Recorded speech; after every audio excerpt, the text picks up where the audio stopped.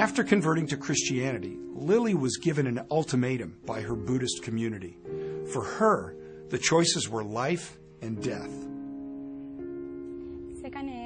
They told us not to become Christians, but we decided to follow Jesus anyway. They told us if we didn't forsake Christianity, they would beat us and kick us out. What was your response when you heard that? We fled from our home, but they beat us. We thought in the heat of the moment they would kill us. Oh, so physically they beat you on the way as you fled, as you left? They kept attacking us as we ran. They beat whoever they could catch. We managed to escape, but only with our clothes. We left everything behind. Oh, so you lost everything. Wow. And where did you go? Who did you go to? We went to a leader, a pastor who helped us.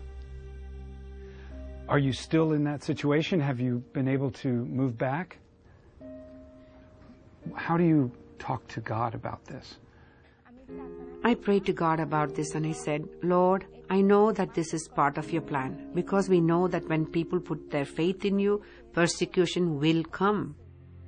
So that gave us peace, even as we were running from our hometown. Your story and your faith is an inspiration to us. It's a reality that you're living and a challenge. Tell me, how can we in America pray for you and your family? Pray for me so I might be strong enough to go through all these adversities. And pray also for the church that I helped to build so that the people may be strong and that they may grow spiritually too.